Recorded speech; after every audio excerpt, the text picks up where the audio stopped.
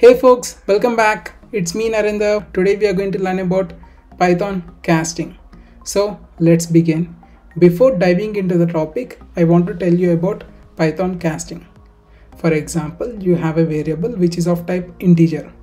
You want to convert it into a float type. So with the help of Python casting, you can do that.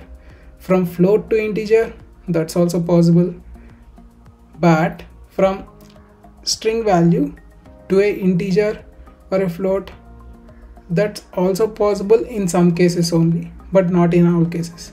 For example, you have a string value with the numeric values. For example, here you can see in this particular example, this is of type string only, but we are having a numeric value, right? So we can convert this thing into a integer or a float value. But if we have a purely text, we cannot convert that thing into a integer or a float. So you have to remember these things. So we'll see these examples. I'm going to run this thing. Here you can see, so we did not got any error, right? So here what I'm doing, I'm just going to convert this float value to an integer value. Here a string value to an integer value. That's possible, but if I replace it with some text, I'll be getting an error. As you can see here also, I can convert a float value to a float value only.